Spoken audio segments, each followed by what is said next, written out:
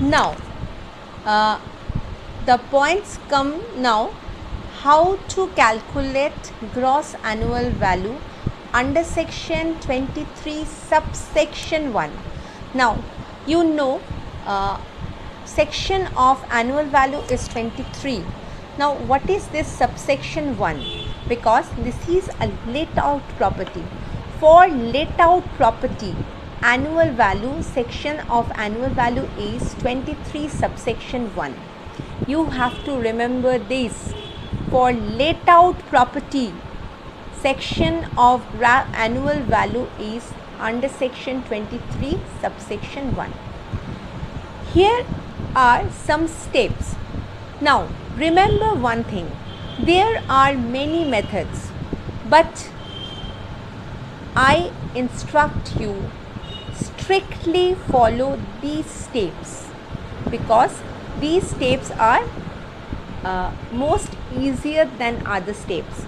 So you follow these steps what I am directing here.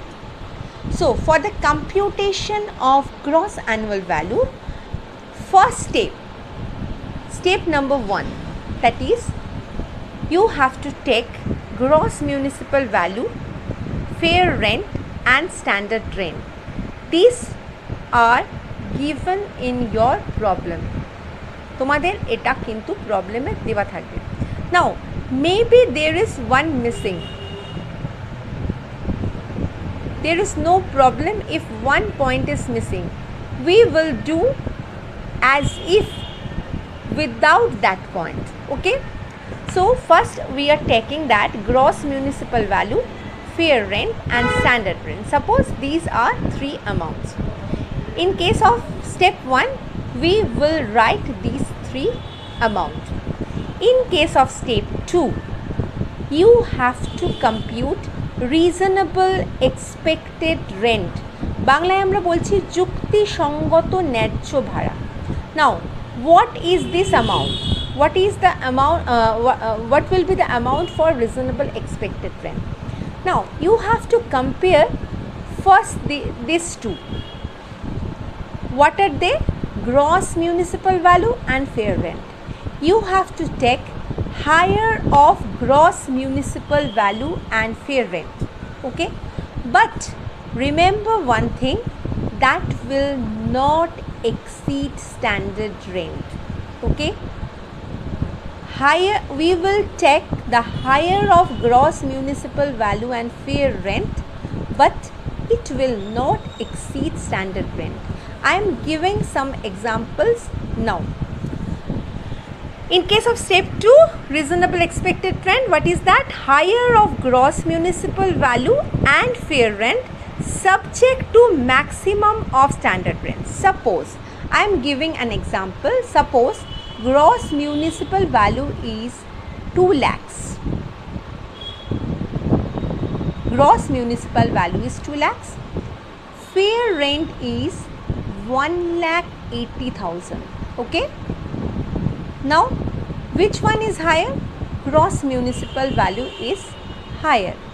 But if there is standard rent, suppose the standard rent is 1,90,000. Now higher is gross municipal value, but it exceeds standard rent. In that case, you have to take the standard rent as reasonable expected rent when the higher of these two exceeds standard rent. Suppose I am giving another example. Suppose standard rent is 2,20,000. Suppose standard rent is 2,20,000. Now compare these two, gross municipal value and fair rent. Which one is higher? Gross municipal value. And now it not exceeds the standard rent, because standard rent is 2,20,000. In that case, reasonable expected rent will be these 2 lakhs. Okay, I have given 2 examples for you for the step 1. In case of step 2, you have to calculate accordingly the reasonable expected rent. Now Next point is we will compare this reasonable expected rent with rent receivable. Another name of rent receivable is annual rent. Always take annual rent, that is 12 months rent. Don't reduce it with the vacancy period. If the house is vacant, suppose house is rented for 10 months and 2 months is vacant, but you have to take for 12 months rent. Suppose rent is 4,000 per month, you have to take 12 into 4,000, that is 48,000. And from these annual rent, only one thing you may reduce, that is unrealized rent, if any. Unrealized rent means tenant is defaulter, tenant not paid the rent. Tenant used that house but not paid the rent, that is called the unrealized rent. Now there are some conditions for unrealized rent. I am discussing that later on. If there is any unrealized rent, you have to reduce it from the annual rent, okay, and the reduced portion is here. Now you have to compare with the reasonable expected rent and the annual rent. Step 3. What is step 3? Higher of step 2. Now from these two you have to take the higher part, okay, and from this you have to reduce loss due to vacancy. If there is no vacancy period, in that case this amount will be the gross annual value. But if there is any loss due to vacancy, in that case you have to reduce this loss due to vacancy. Now what is the loss due to vacancy? Suppose the house is let out for rupees 4,000 per month and house is vacant for 2 months. In that case you have taken this you already take this annual rent for 12 months, and these 2 months, those 2 months, the vacancy period, you have to less this amount. I am giving example. In following example, I am giving every part in the following example.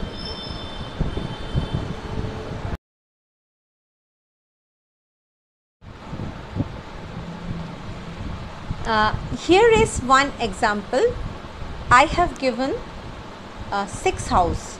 House 1, house 2, house 3, house 4, house 5, house 6. Gross municipal value is given for all the houses. Fair rent is also given for all the houses, but standard rent is given for only 4 houses. That means for house 4 and house 6 there is no standard rent. Annual rent is also here. Annual rent means this is 12 months rent, and vacancy period is also given for the 4 house, and there is also a unrealized rent for house number 2 and house number 6.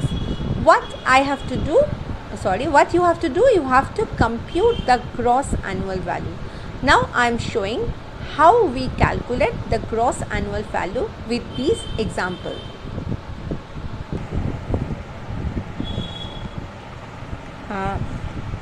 In one chart I have computed the 6 houses annual value. On the heading I have written that computation of gross annual value. Now follow the steps I have already given to you. Step 1, you have to write these 3, that is gross municipal value, fair rent and standard rent. I have written all these for the all 6 houses. For house number 1, gross municipal value 2 lakh, fair rent 3 lakhs, standard rent 3 lakhs. For house number 2, 3 lakhs, 6 lakhs, 1 lakh 80,000. For house number 3, 4 lakhs, 7 lakh 50, 2 lakh 80. For house number 4, there is only gross municipal value and fair rent, no standard rent is there. For house number 5, there is all the value is there, that is gross municipal value, fair rent and standard rent. And house number 6 also 2 value, that is gross municipal value and fair rent, no standard rent is there. So in case of step 2, your sums starts from step 2, because in case of step 1 everything is given in the question. In step 2 you have to calculate reasonable expected rent. What is reasonable expected rent? Again I am repeating the formula. You have to remember this formula. Higher of GMV, GMV means gross municipal value, and fair rent subject to maximum of standard rent. Now compare. In case of house number 1, gross municipal value is 2 lakhs, fair rent is 3 lakhs. First you have to compare these two. Now after comparing these two, you will get 3 lakh is the higher part. This 3 lakh is higher between this GMV and fair rent. Now what is standard rent? Standard rent is 3 lakhs. That means this higher part is not exceeding the standard rent. Standard rent theke kintu eta beshi hocche na. So these 3 lakh will be the reasonable expected rent, যুক্তি সঙ্গত ন্যায্য ভাড়া. In case of house number 2, GMV 3 lakh, fair rent 6 lakh. So higher of these two is 6 lakh. Higher of these two is 6 lakhs, but according to Standard Rent Control Act, standard rent is 1,80,000. Now these 6 lakhs is exceeding this 1,80,000. That means these 6 lakhs will not be the reasonable expected rent. Reasonable expected rent will be the standard rent, that is 1,80,000. Now in case of house number 3, here also gross municipal value, fair rent, and higher of these two is fair rent, that is 7,50,000. But here it is also exceeds standard rent. So we are taking 2,80,000 as our reasonable expected rent. In case of house number 4, this is very easy because there is no standard rent. So higher of these two we will take this. That means here GMV is higher, so we will take this GMV as a reasonable expected rent. In case of house number 5, higher of these two, that is GMV and fair rent, that is 3 lakhs. Now when we compare with standard rent, this higher part is not exceeding standard rent. So these 3 lakh will be our reasonable expected rent. In case of house number 6, there is no standard rent. So higher of these two, that is gross municipal value and fair rent, here it is taxable as income. Here the higher part is taken as reasonable expected rent. So reasonable expected rent is, we have calculated the reasonable expected rent. Now the part is annual rents. In case of step 2, the second part is annual rent, and annual rent reduced by unrealized rent subject to some condition. I am telling this subject conditions later on. So we deduct this unrealized rent from the annual rent. So annual rent is given, and here in case of house 2, there is annual rent 9 lakhs and there is an unrealized rent of rupees 75,000. We have deducted the 75,000 and it came to 8,25,000. Here annual rent is rupees 6 lakhs, annual rent is rupees 3 lakhs, annual rent is rupees 2,40,000, annual rent is rupees 2,16,000, and here also annual rent was 2,40,000 and there is an unrealized rent of rupees 40,000. So we have reduced it and it came to 2 lakhs. Now we have to, in case of step 3, we have to compare these two, that is reasonable expected rent and annual rent. Now higher of step 2, from house 1 higher is 6 lakh. In case of house 2, higher is 8,25,000. In case of house 3, higher is 3 lakhs. In case of house 4, higher is 5 lakhs. In case of house 5, higher is 3 lakhs, and in case of house 6, higher is 4 lakhs. Now, in case of step 3, we already get the higher of step 2. Now you have to reduce this loss due to vacancy. So for this loss due to vacancy, there are some workings. In case of house 1, there is annual rent of 6 lakhs. Annual rent means this is a 12 months rent. So for 1 month rent, we have to divide it by 12. By dividing this 12 with 12, we will get 1 month's rent. And in case of house 1, there is 1 month vacancy period. So it comes rupees 50,000 as loss due to vacancy. In case of house 2, annual rent is rupees 9 lakh, and dividing by 12, because this is a 12 months period, so dividing by 12 and multiplying by 3. Why 3? Because there is a 3 months unrealized rent, 3 months vacancy period. We will get 3 months vacancy loss. For these 3 months, how much the owner lost for the rent, that comes here, that is 2,25,000. In case of house number 3, annual rent was 3 lakhs, and we divide it by 12, we get 1 month's rent, and 2 months is vacancy period. Multiplying by 2, we will get the loss due to vacancy. And in case of house number 6, annual rent was rupees 2,40,000, dividing by 12 and multiplying by 1, because there is a 1 month vacancy period, we are getting this 20,000 as a loss due to vacancy. Now from the step 3, we have to deduct this, and we will get the gross annual value. Now in our main question, we came to our main question. In case of step 3, we already get the higher of step 2. From this higher of step 2, we will reduce loss due to vacancy, which we already calculated. From house 1, reduced part is rupees 50,000. From house 2, reduced part is rupees 2,25,000. From house 3, reduced part is rupees 50,000. From house 4, there is no vacancy, so nothing is reduced here. In case of house number 5, a reduced part is rupees 20,000, and in case of house number 6, there is no reduced part. Now here is the gross annual value, 6 lakh, higher of step 2. From that we have deducted 50,000, so 5,50,000 is the annual value, gross annual value for the first house. In case of second house, it is 6 lakhs. In case of third house, it is 2,50,000. In case of fourth house, this is 5 lakhs, because nothing is reduced here.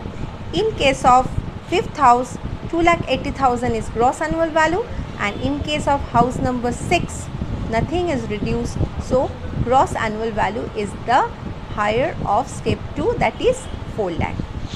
Now you have to know this unrealized rent. I have told you that there must be some conditions to be fulfilled by the owner for getting this unrealized rent. So we come to the point, what are the conditions for unrealized rent?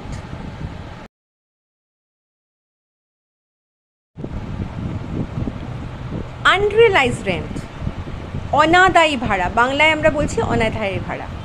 Unrealized rent will allow to be deduction from rent receivable or annual rent if the following conditions are satisfied under rule 4. You have to remember this. Conditions for satisfying unrealized rent lies in rule 4. You have to remember this, and you have to remember this point also, because 4 marks questions comes from this part. You may ask, what are the conditions for unrealized rent? Then you have to write these points. Now, what are the points? For what point owner can get this unrealized rent as a deduction? First point is tenant should be bona fide. So tenant is not fictitious. That means there must be a tenant who exists in the world. भाड़ाटे काल्पनिक नॉय, मतलब क्या है? मतलब है कोई person होगा, ऐसा नहीं है हम किसी का नाम दे दिए कि वो मेरा टेनेंट है, but that person not exist in this world. Okay, so tenant is not a fictitious. Second point is the defaulting tenant had vacated or steps have been taken to compel him to vacate the property. That means legal steps are taken by the owner to vacate the property. Now, one person is residing in my house as a tenant and he is not giving rent. What will you do? You have to vacate that property because that person is not giving rent to you.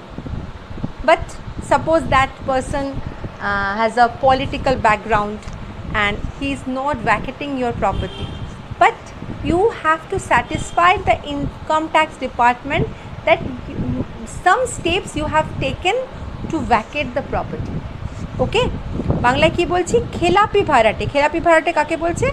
যে ভাড়াটে টাকা দিচ্ছে না, বাড়িতে থাকছে কিন্তু টাকা দিচ্ছে না, গৃহ সম্পত্তিটি খালি করে দিয়েছেন, বাড়িটাকে খালি করে দিয়েছেন, অথবা গৃহ সম্পত্তিটি খালি করার জন্য তার বিরুদ্ধে আইনগত ব্যবস্থা নেওয়া হচ্ছে.